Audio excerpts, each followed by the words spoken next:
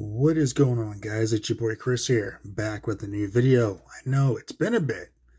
It's been a little while. I've been a little bit busy between packing and moving and new job training. I haven't exactly been available to do any of these, but something happened this week that I had to talk about. Actually, there have been two things that have happened this past week that I've had to talk about. The first one being AEW's new TV deal. To quote Tony, "We secured the bag." They got paid. Not nearly as much as everybody expected them to, but they got their TV deal, so good for them. It's like a 3-year deal with a 4-year with the fourth optional 4th year for like between $150 and $185 million. That's not bad. That's not bad at all. There's just one small problem. You're still got to pay all your talent. You're still losing out on your attendance is dwindling like a motherfucker, and your ratings are dropping like a rock. Also note in this deal, no Ring of Honor announcement. No news about Rampage getting picked up. So you've just got this. You've got Dynamite, you've got Collision, and you've got some streaming on HBO Max or something. But nothing really divulges about the nature of the streaming. So it's like, okay, they're streaming on a Max, but what's streaming? Are they going to be streaming their pay-per-views on Max? Are they going to be streaming their show Dynamite on Max the next day? Are they going to be streaming Collision next day? Like, because that would be cool if they did that. That'd be very cool if they did that. But there's been no real breakdown of how that's going to work by anybody. And this is something that all these journalists should be asking that question to Tony or David Zaslav. Who, by the way, bro, you played yourself. You paid way too much for an AEW. They're not worth this much. They're not worth $2 billion or whatever the fuck, whoever the fuck was saying that shit was. I can't remember who the fuck said that dumb shit, but they were never worth that much. They're not worth that much now. They never have been. But the bigger problem with AEW, and this is the main reason I'm doing this video, is the ratings. Because Tuesday night, they went head-to-head, kind of, sort of, with NXT. They aired their first hour during NXT's second hour, right? NXT drew 874,000 viewers on the CW. AEW drew 329,000 viewers. You heard that right. 329,000 viewers. Here are the excuses you're going to hear. Oh, they were on a different night. Baseball. Here's the thing. They announced well in advance that they were airing on Tuesday night at a special time at 9 o'clock. So all their fans knew that they were airing on Tuesday night. And as for baseball, baseball was airing during NXT too, but NXT still drew 800,000 viewers to watch their show. So, the argument about baseball, not trying to hear that. The argument about a different night, not trying to hear that. The problem is, the product is stale as shit. That's why people aren't going anymore, because their attendance is nosediving.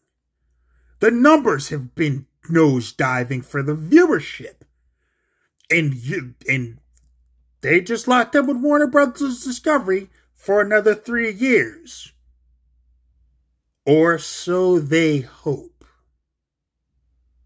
Because if there's one thing we know about the acts of David Zaslav, he doesn't give a fuck how popular a show is or whatever. If it costs too much, he will cut that bitch loose.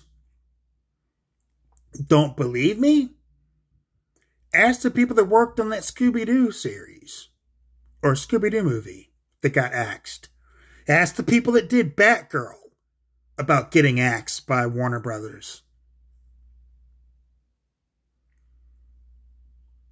Just because they have a 3-year deal does not mean they're fucking safe. Because shows get canceled in the middle of renewals all the fucking time. And when you're Warner Brothers Discovery and they cut shows left and fucking right, no matter how they're doing, it doesn't fucking matter.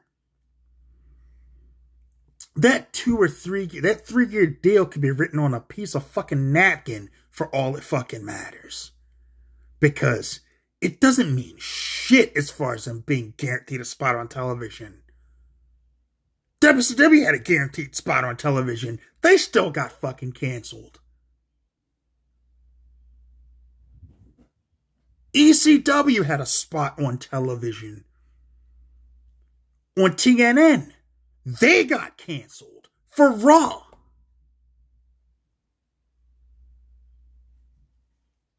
So don't believe the hype that just because they have a TV deal that they're safe. Because they're not. And for all you AEW fans who are gloating and stuff, reality smacks you in the face real fucking hard when those ratings hit. Also note, NXT outdrew last week's Rampage, last week's Collision, and this week's Dynamite combined. Those 3 shows combined did not draw the same number that NXT did on Tuesday. Dynamite can't consistently outdraw WWE's developmental show on a third-rate network on regular television.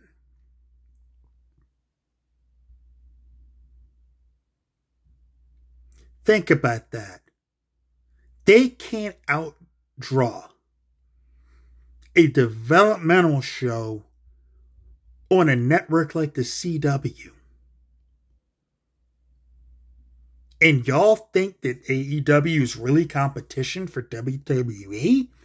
They've never been competition for WWE. There's no new wrestling war to be had. If there was, AEW has already lost.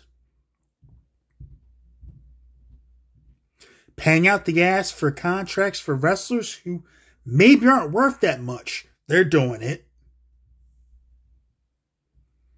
They paid Mercedes Moné all that money. She's done fuck all there. They paid MJF all that money. He's done fuck all since. They paid Okada. He's done fuck all. They paid Will Ospreay. Actually, Will Ospreay, to his credit, is the only one actually doing shit. He's it. Out of all those guys that they brought in, the big 4 people that they re-signed or brought in, the only one that's doing anything of worth is Will Ospreay. They re-signed Swerve. Good for Swerve. I'm happy for him. They got Ricochet. Okay. He didn't do anything different than like half the fucking roster, but alright, cool, bet. Whatever, get your money, man. Get your money. Ain't nobody here mad at you for getting paid, brother. I'm damn sure not. But, you're wrestling in front of crickets, bro. So, good for you.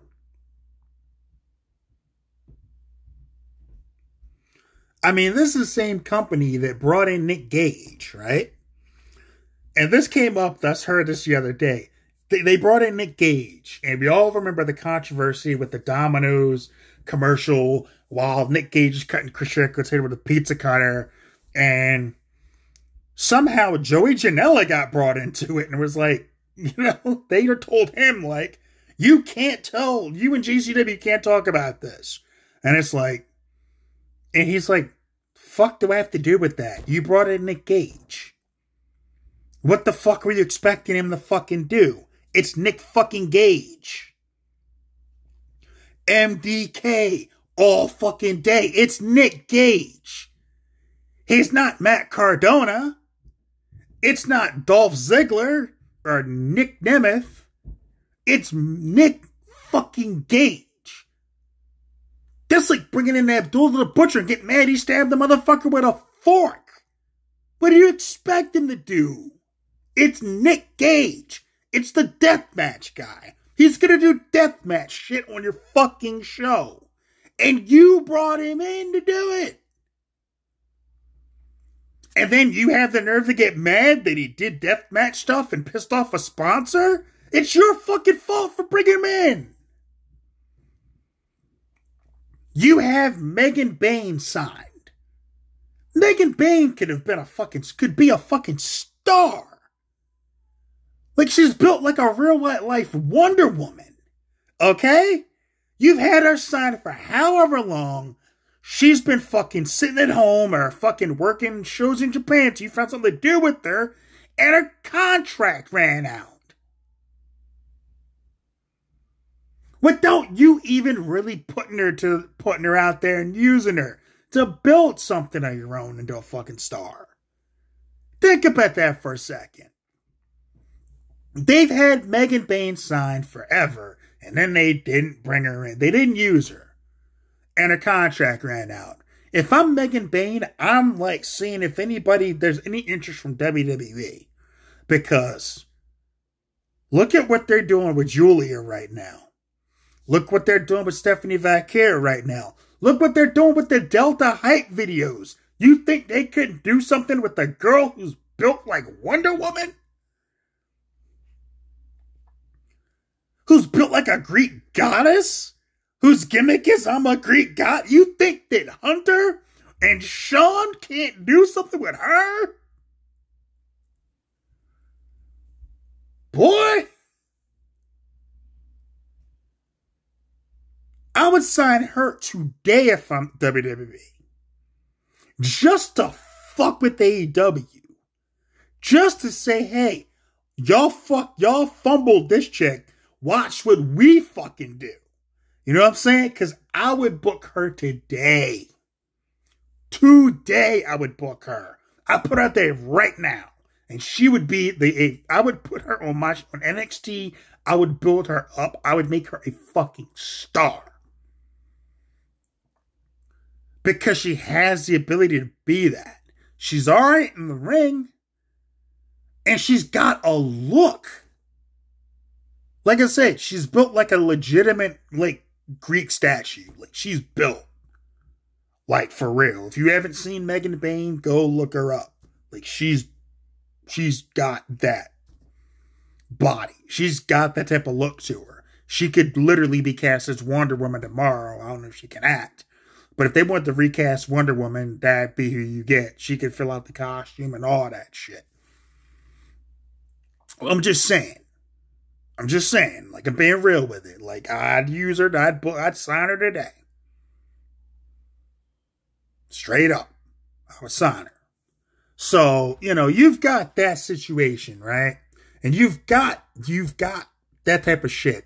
Camille, they had her signed back in January. She just fucking showed up on television as a fucking heater for Mercedes Moné.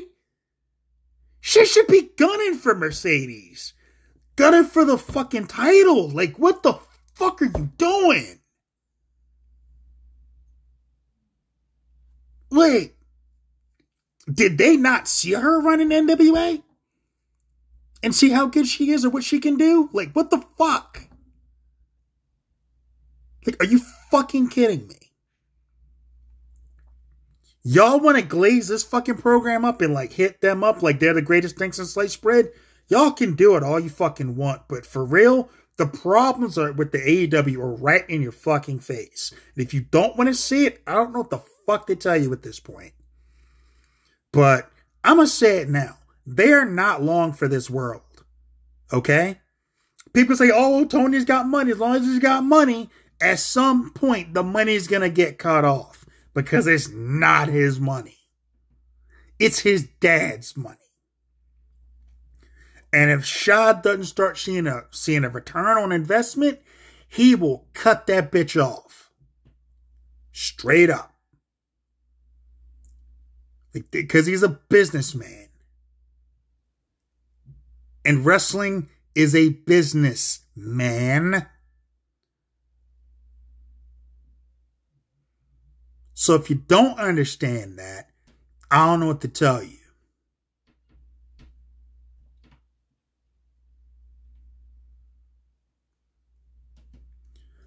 So that's the wrestling portion of this video, because I'm done talking about that for right now. On another fun note, Joker 2 bombed at the box office, which I think shocked a lot of people. I'm actually shocked by the box office. I didn't see that coming, because I thought it was going to be like well reviewed and stuff like that, and apparently everybody fucking hates it.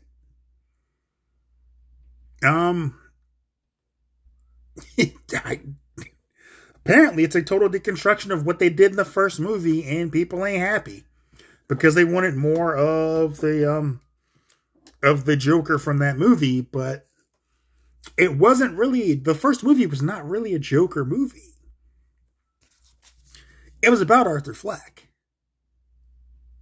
and his descent into madness, and now he's dealing with the aftermath of it all and realizing, oh shit.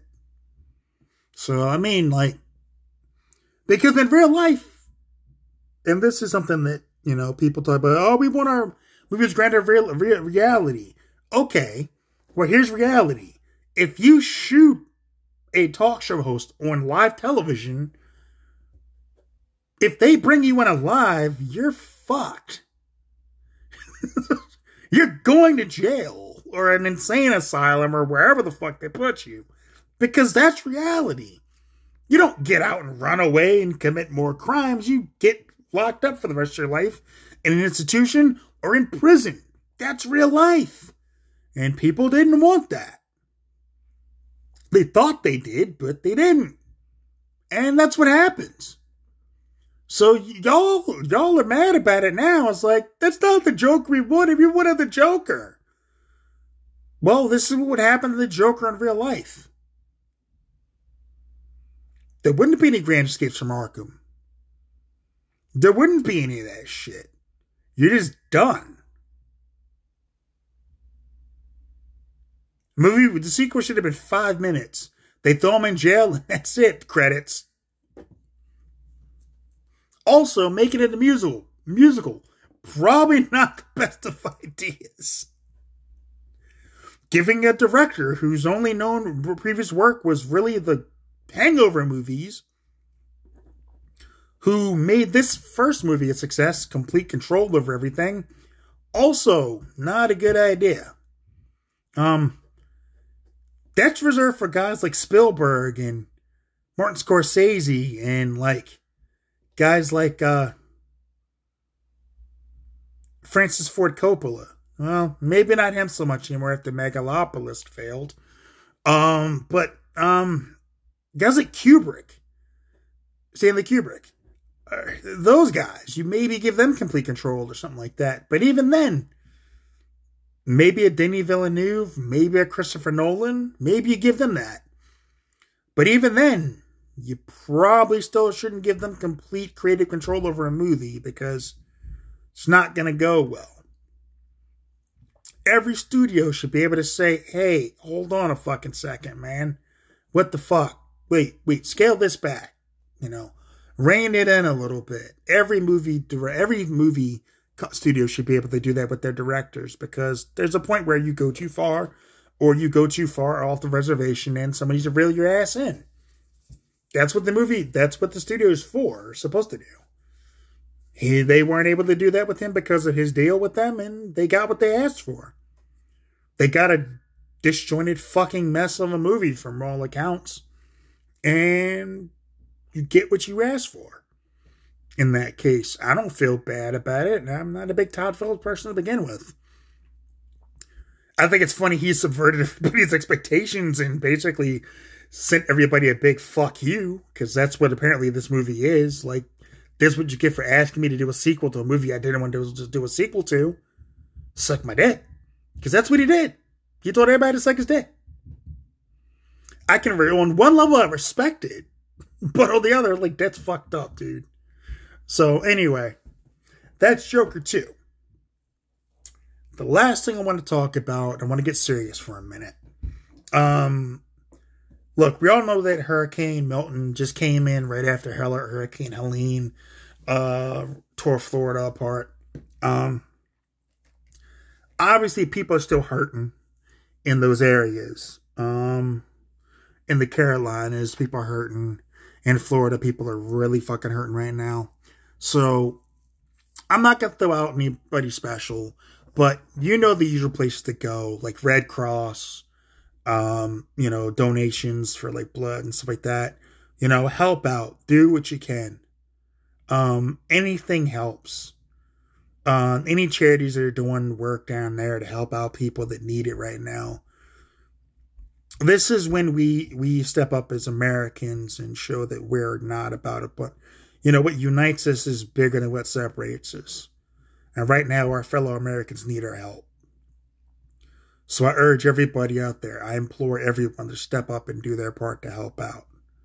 Like, straight up, man. I'm being as real as possible. People really need help right now, and we should step up and do that for them. I didn't do anything special for my birthday, as far as any type of wishes or anything like that. So if I have one wish for anybody watching this, or anybody that shares this video, or anybody who puts this out there, straight up, do your part to help those in need right now. That's all I can ask. That's all I can ask of anybody right now. Don't just do it for me because I'm asking. Do it because it's the right thing to do. It's the decent thing to do. It's the humane thing to do. Or just helping animals out, helping people out, getting food and supplies down there. Any little bit helps. If people are taking food donations, take down canned goods, stuff like that. Like, take down non-perishable items like pasta, like jugs of water. If people taking those donations, do that. The usual shit that people need in these times like this. Help out. Like, that's all I can ask. And it'd be doing me a solid. I have friends and family down in Florida. My mom has friends down there.